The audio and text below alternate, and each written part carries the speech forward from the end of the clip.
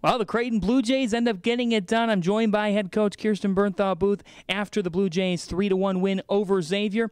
And, Coach, you said that you did have control in that first set, but you did lose that. What did you tell the team after that?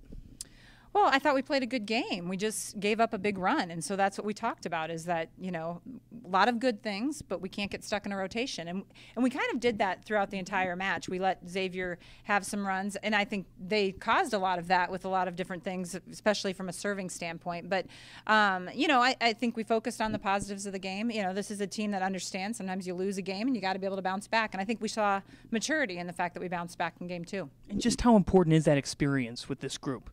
Well, I think this is where we've grown from last year. You know, we have virtually the same team this year as we did last year. We added some players, so some new faces on the court. But I think we're more resilient. I mean, the word that I use a lot to describe this team is resilient. And I think that they can weather storms. And I think we saw that tonight in a lot of different scenarios, that they're confident that, okay, if we give up 5 points, it doesn't mean the end of the match. We can rally and still be successful. And I think you saw that tonight. And you've won 18 of 20. You look at this group as a whole, and only 8 losses. You talk about the experience of this group, but at the same time, Coach, there's a certain versatility about this group that in any set, anybody can take it over and really deliver. You've got quite a group that has, at any given moment, somebody who can break out. Yeah, and I think that's why we've been successful, is that we've got a variety of different players that can step up. You know, I think, you know, Kelly didn't get as many sets tonight as she sometimes gets because Xavier's game plan was to shut her down. And so, you know, if a team does that, then we have other places to distribute. If a team decides to give Kelly up, sometimes we play teams that single block her, well, we're going to pump the ball to her. So I think that's hopefully what makes us tough to defend. I thought Xavier's game plan was really smart against us. They went at us really aggressively and tried to take us out of system. And you know, they had a lot of success in doing that.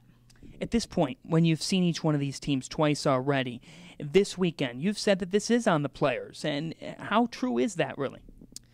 Well, I think we're familiar with each team. So in the sense of they're comfortable. We're going to watch a little bit of, I mean, the coaches will stay and watch, obviously, the entire match, but the players will watch some of this match. I feel like they know the teams. It's about execution. So, you know, that's what we'll do. And, you know, they'll be up. They'll play hard. Both teams will. I mean, regardless of whether we play Seton Hall or Marquette, it's 3 great teams that are left. And Xavier was a great team. Any of these 4 teams came in knowing they could win the tournament. And, you know, it'll be a battle regardless of who we're playing. How much fun is this stage for you? You know, this is what you work hard for in January, and this is the 6 a.m.s that they're up for, and they're doing all this stuff. And, you know, the whole season's fun. This is a really special group. They have such great culture and team chemistry. And, you know, as coaches, you want good kids to have a great ending. So, you know, I want them to play well. Regardless of the outcome, I want them to feel good about how they play tomorrow and then obviously into the NCAA tournament. But I think we have some potential to do some great things, and hopefully that'll happen. And they did some great things today, and they did some resilient things today. That's what kind of program this Creighton one is, led by Kirsten Bernthal Booth. And, Coach, thanks so much for your time. Thank you. And for the Big East Digital Network, I'm John Fanta, signing off from Milwaukee.